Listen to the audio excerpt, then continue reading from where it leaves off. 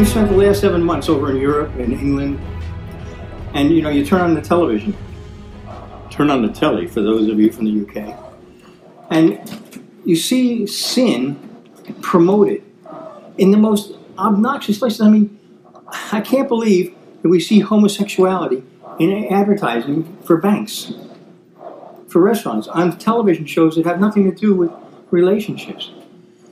Because what used to be prohibited is now promoted. And that's the truth. I read, and I am reading, from the New American Standard Version of the Bible.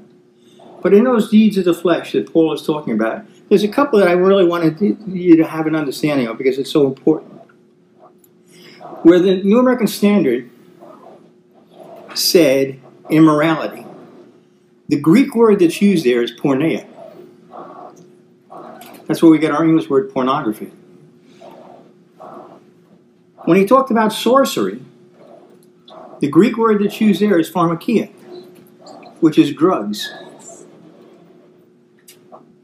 The King James talks about murder.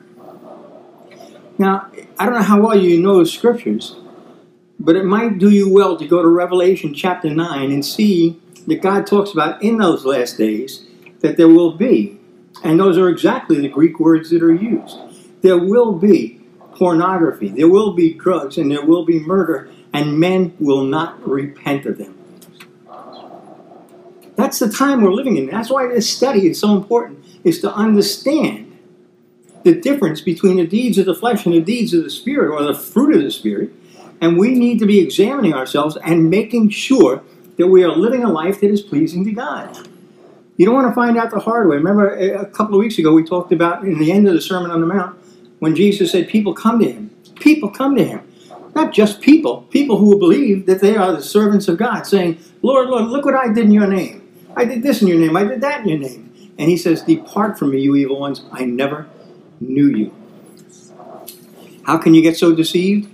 The simple answer is pride.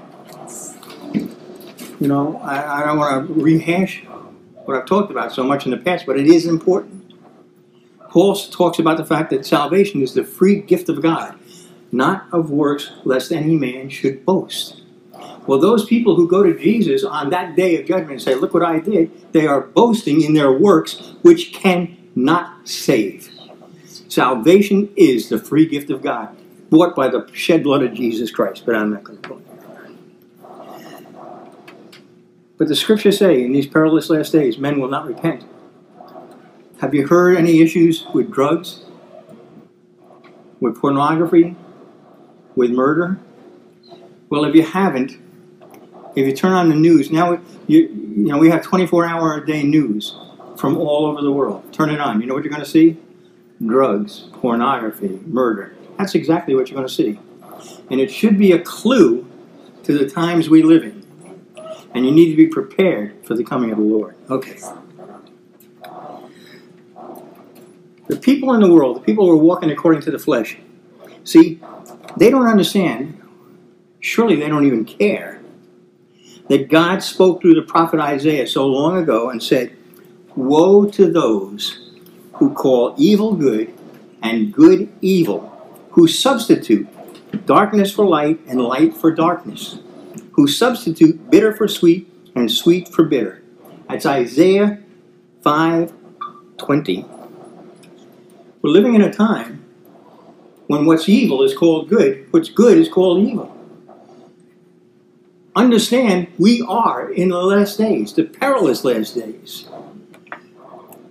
You see, that's the generational curse that flows through the offspring of Adam for all time. For all time. And there's only one way to break that generational curse. If the sins of the father are visited upon children, the only way you can deal with generational curse is to change fathers. I changed fathers. I was born again. Right? So our ability to live that new life, okay,